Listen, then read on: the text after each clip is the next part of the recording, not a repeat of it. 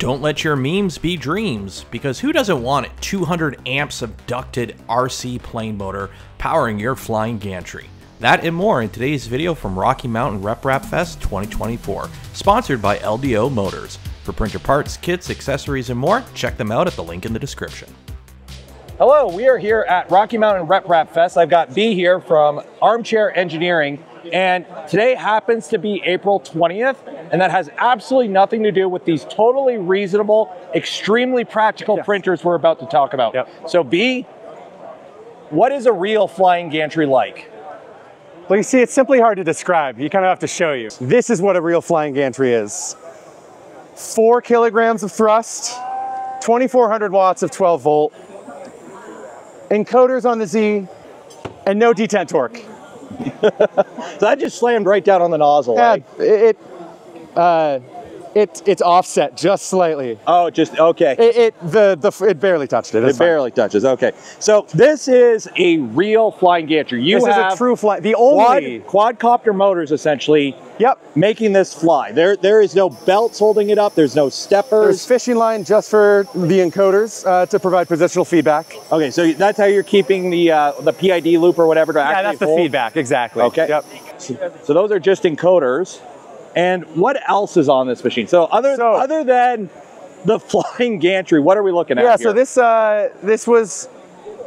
a Micron 180. There's not a single part from the Micron 180 CAD at this point.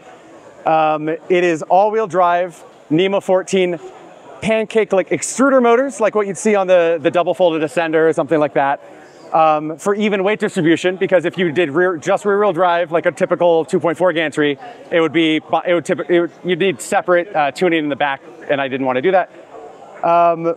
It is simply, I don't know, it's the one true flying gantry printer. I don't know what else to say about it. It's running Archetype Blackbird with 100% necessary part cooling fans, because we don't really have any, there's no air moving around in this printer.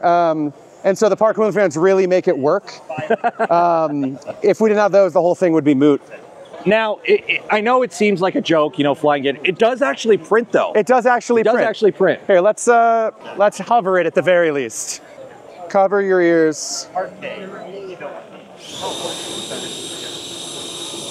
That is so.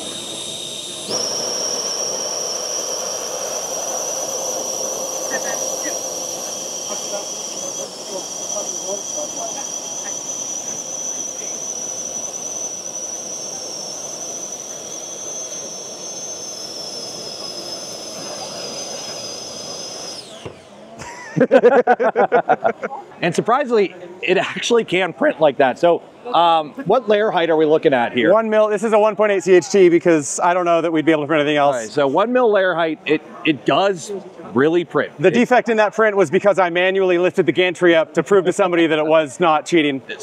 The layer stacking is a lot better than you'd see on I've seen worse, I guess, is what I'd say. Oh, I've seen much worse, believe me.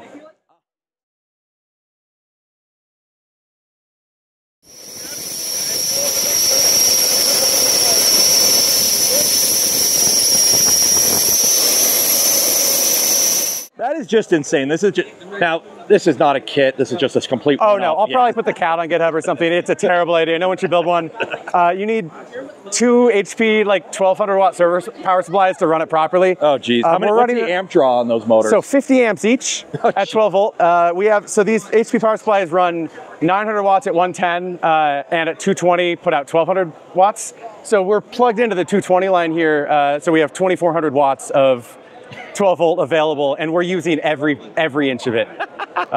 Actually, if you're on 110 with only 1,800 watts, you'll brown out the power supplies if you try to go too hard. So we have to really gently limit the throttle to it can only run between 0.5 throttle and 0.87 throttle. Otherwise, it'll crash. It'll just crash. So, but on 2,400 watts, we got the whole shebang. Awesome. Now, moving on to something a little more useful. Yeah. Now this right here actually looks somewhat practical. Somewhat. I'm putting a quotation. It's practical. This is the printer. So what do we got here? This is Angel? This is Angel, serial number 255. Wait a minute, 255? Yeah, the countdown. Oh, if we hit 0, we'll figure it out then. You know? Okay. As one does, right? Yep.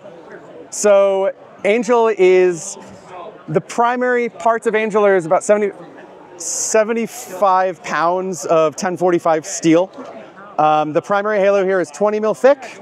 The bed is machined from the inside, like from the leftovers of the cutout on the plate, and is 17 mil thick. This lower bed plate, I don't remember the thickness, is also 1045 steel. Liam's painted it. The Z is 25 millimeter diameter linear rods.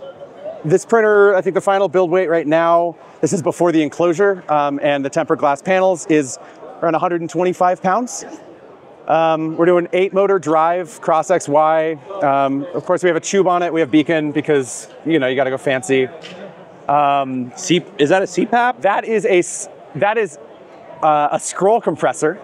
An oil-less scroll compressor. Typically, you see scroll compressors used in AC units with refrigerant to help seal the scroll system. Yeah. And this is, the tolerances are so tight on the 2 scrolls that it compresses air with an oscillation with just metal to metal. It is like, it's insane. That's insane. So this will put out, I think, around 1.3 bar. I don't remember the airflow off the top, maybe 0.7 liters per minute. CFM was low. But the CFM was low, but because the velocity is so high coming out of the nozzle, it's entraining ambient air to actually do like a lot of cooling. So how come you went with that over like a traditional CPAP? It's quiet. It's like 35 dBA. Turn it on. It's when Moonraker decides to cooperate, I can turn it. I probably have it over here. So that is, I mean, That's full blast. It's full blast. The air coming out of the nozzle is louder than the actual oscillation.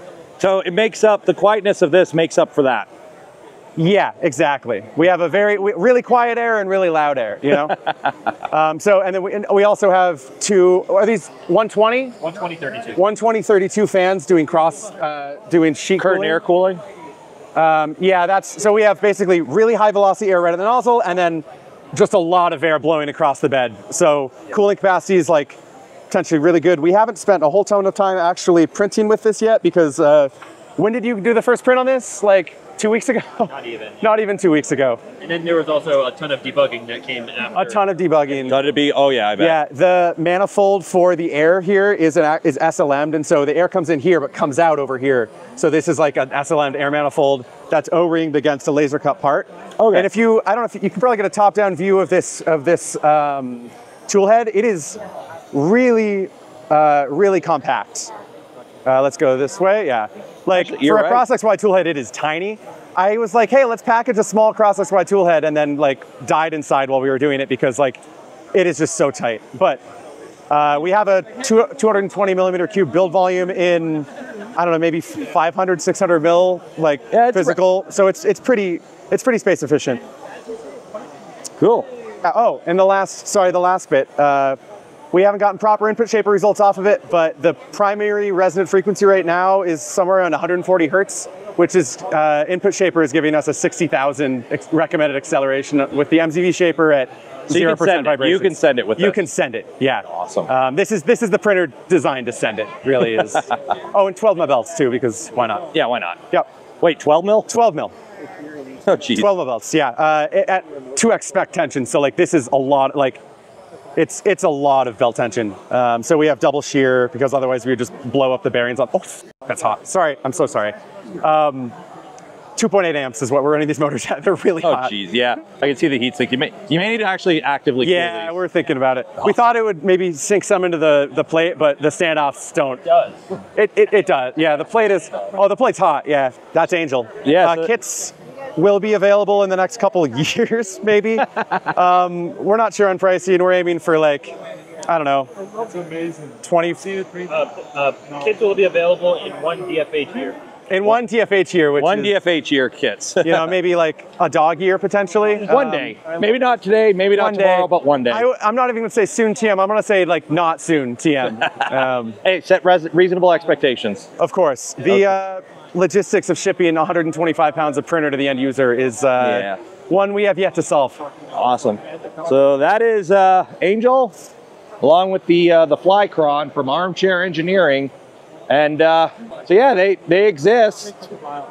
Check the GitHub page, I guess, right? Join our Discord. Join the Discord. He'll put the link in his video. Yeah, join the Discord, I guess, and Link below. leave your sanity at the door. Kick in. Yeah.